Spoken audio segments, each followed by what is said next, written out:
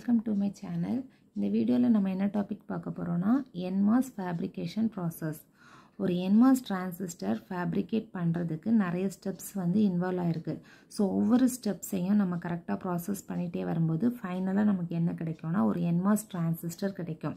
நார்மலாக இந்த NMOS transistor fabricate பண்ணுறதும் PMOS டிரான்சிஸ்டர் ஃபேப்ரிகேட் பண்ணுறதுக்கும் ஸ்டெப்ஸ் வந்து என்னென்னா சேமாக இருக்கும். ஒரு சின்ன டிஃப்ரென்ஸ் இருக்குது. அது மட்டும் தெரிஞ்சிச்சுன்னா நம்ம NMOS வந்து நமக்கு தெரிஞ்சிச்சுன்னா ஈஸியாக நம்ம எதை பண்ணிக்கலாம்னா PMOSையும் ஃபேப்ரிகேட் பண்ணலாம்.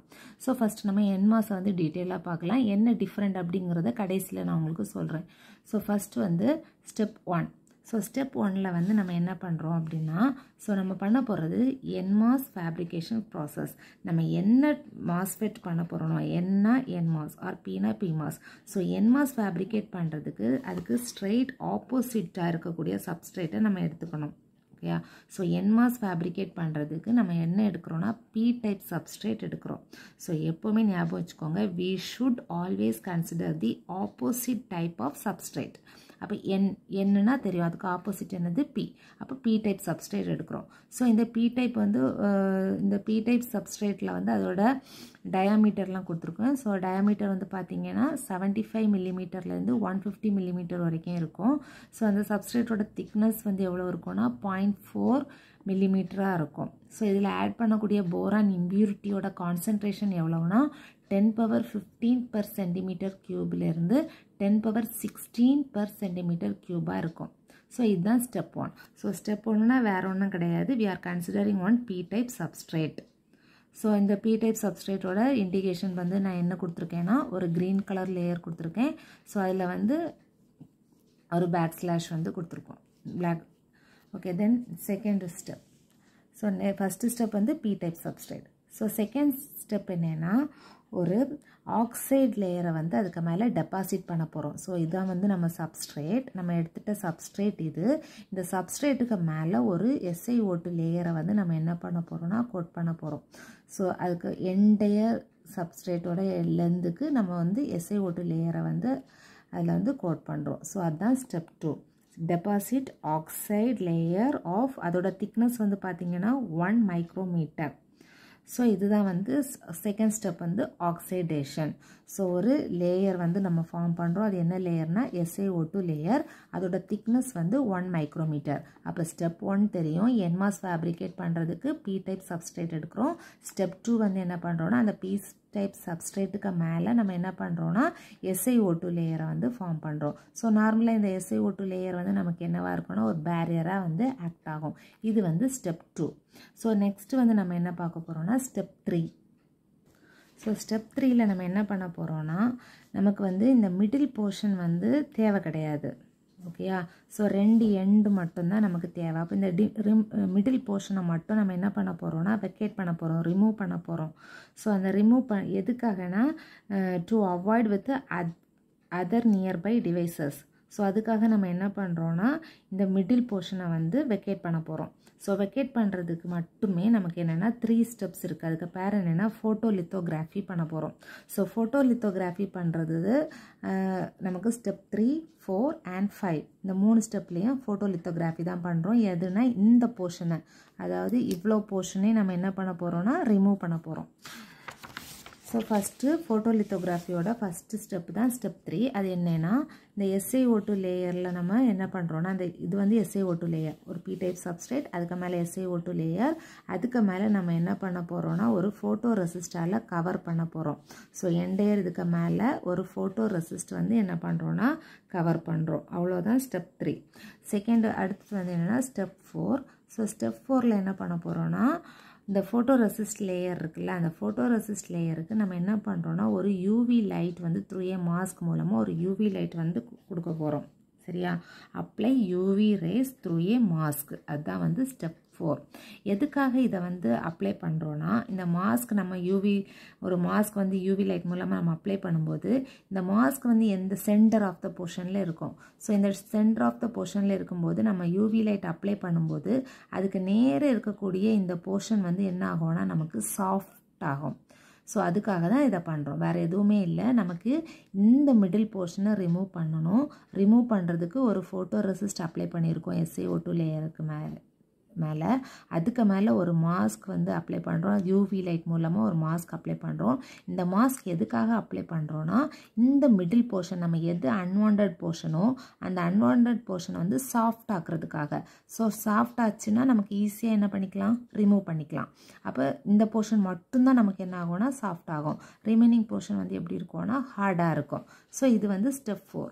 ஓகே, தென் ஸ்டெப் 5 பார்த்தீங்கன்னா இப்போ எச் பண்ண போகிறோம். அதாவது இந்த போர்ஷனை ரிமூவ் பண்ணுறது தான் வந்து என்னென்னா ஸ்டெப் 5. ஸோ ஸ்டெப் 5ல் என்ன ஆகிடுச்சுன்னா இந்த போர்ஷன் வந்து ரிமூவ் ஆகிடுச்சு. எச்சிங் ப்ராசஸ் தான் வந்து என்னென்னா ஸ்டெப் 5. அப்போ ஸ்டெப் 5யோட இன்னொரு பேர் என்னென்னா விண்டோ ஸ்ட்ரக்சர். இந்த ஸ்ட்ரக்சருக்கு பேர் என்னென்னு பார்த்தீங்கன்னா window structure. So using the process called, இந்த ப்ராசஸ் தான் என்னென்னா etching process. So etching process எதுக்காக பண்ணுறோன்னா removing unwanted area R soft ஏரியாவை ரிமூவ் பண்ணுறதுக்கு பேர் தான் எச்சிங். ஸோ இந்த ஸ்ட்ரக்சருக்கு பேர் என்னென்னா விண்டோ ஸ்ட்ரக்சர்.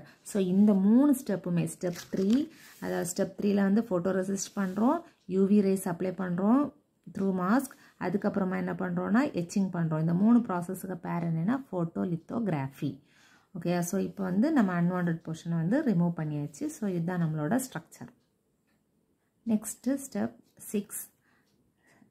ஸ்டெப் 6ல் என்ன பண்ண போகிறோன்னா நம்ம மறுபடியும் ஒரு SiO2 லேயரால் ஃபார்ம் பண்ண போகிறோம்.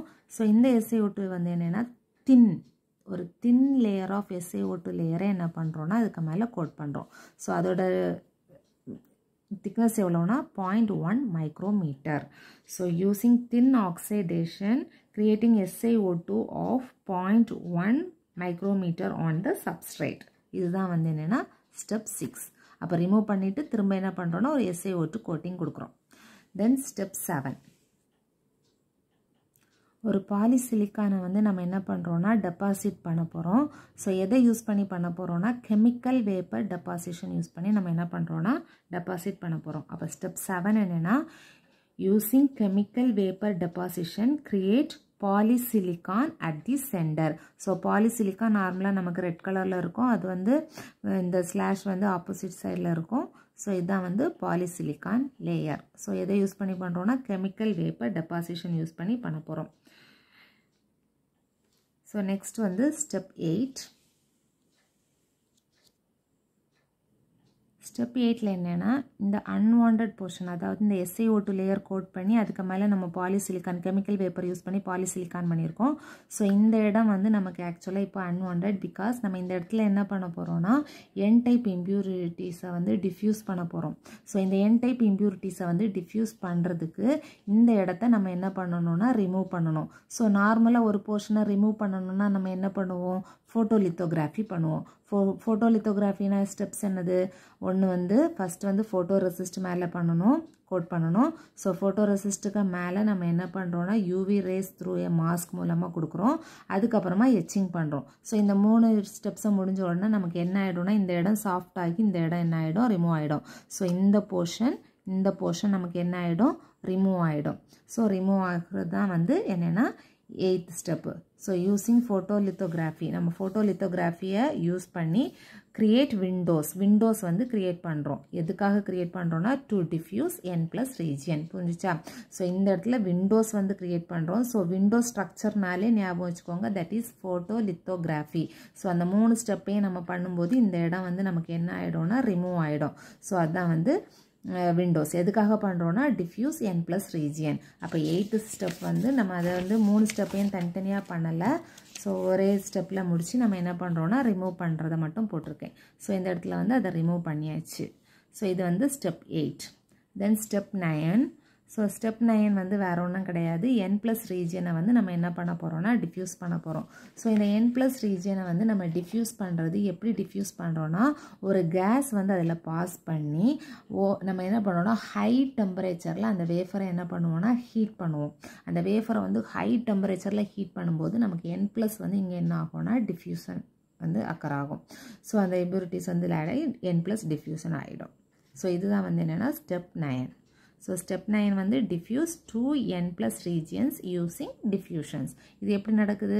கேஸ் அப்ளை பண்ணி அதை வந்து ஹை டெம்பரேச்சரில் வந்து ஹீட் பண்ணும்போது இந்த டிஃப்யூஷன்ஸ் வந்து அக்கர் ஆகுது. தென் நெக்ஸ்ட் ஸ்டெப் என்னன்னு பார்த்தோன்னா, ஸோ n ப்ளஸ் வந்து டிஃப்யூஸ் பண்ணியாச்சு. பண்ணதுக்கப்புறமா நமக்கு மெயினாக என்ன வேணும்? Gate terminal. நார்மலாக நமக்கு தெரியும் மாஸ்ஃபெட்டில் 3 டெர்மினல்ஸ் இருக்குது, கேட், ட்ரெயின் அண்ட் சோர்ஸ். அந்த 3 டெர்மினல்களும் எடுக்கிறதுக்கு தேவையானதை தான் நம்ம நெக்ஸ்ட் பார்க்கணும். ஸோ அந்த 3 இது பண்ணுறதுக்கு நம்ம என்ன பண்ணுறோன்னா, நெக்ஸ்ட் அகெயின் நம்ம என்ன பண்ணுறோன்னா ஒரு சிலிக்கான் டை ஆக்சைடு தான் அதுக்கு மேலே என்ன பண்ண போகிறோன்னா அப்ளை பண்ண போகிறோம். ஸோ அது வந்து என்ன? திக் சிலிக்கான் டை ஆக்சைடு. ஸோ இதுக்கு முன்னாடி நம்ம செகண்ட் டைமாக பண்ணது தின் சிலிக்கான் டை ஆக்சைடு பண்ணோம். இது வந்து ஒரு திக் சிலிக்கான் டை ஆக்சைடு லேயரை வந்து அதுக்கு மேலே என்ன பண்ணுறோன்னா கோட் பண்ணுறோம். கோட் பண்ணிவிட்டு இதிலே அதாவது ஃபோட்டோ லித்தோகிராஃபி பண்ணுறோம். இல்லை வந்து இந்த ஆரஞ்சு கலர் தான் வந்து என்னென்னு பார்த்தீங்கன்னா திக் SiO2 லேயர். ஸோ இதில் வந்து ஃபுல்லாக கவர் ஆகிருக்கும். ஸோ அகெயின் நான் என்ன பண்ணுறேன்னா ஃபோட்டோ லித்தோகிராஃபி யூஸ் பண்ணி இந்த அன்வான்ட் போர்ஷன் எதுன்னு பார்த்து அதை வந்து என்ன பண்ணுறேன்னா ரிமூவ் பண்ணுறேன். வேறு ஒன்றும் இல்லை, அதனால தான் இது ஃபுல்லாக இந்த இடத்துல கவர் ஆகலை. ஓகேயா?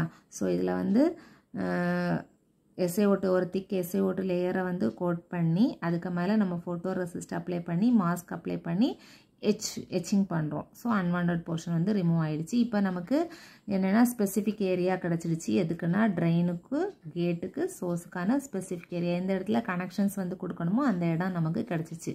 ஸோ இங்கே வந்து சோர்ஸ், கேட், ட்ரெயின்.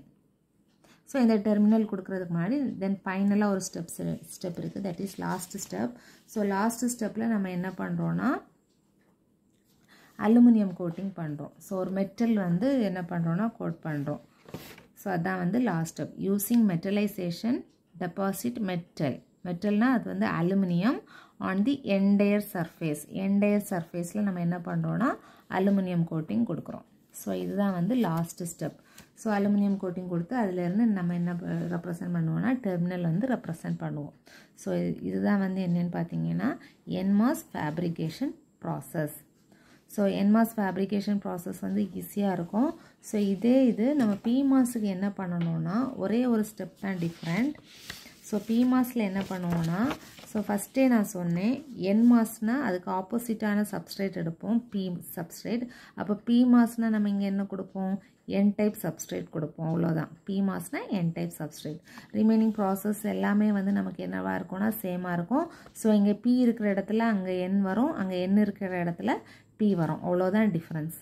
ஸோ இதுதான் வந்து NMOS ஃபேப்ரிகேஷன் ப்ராசஸ்.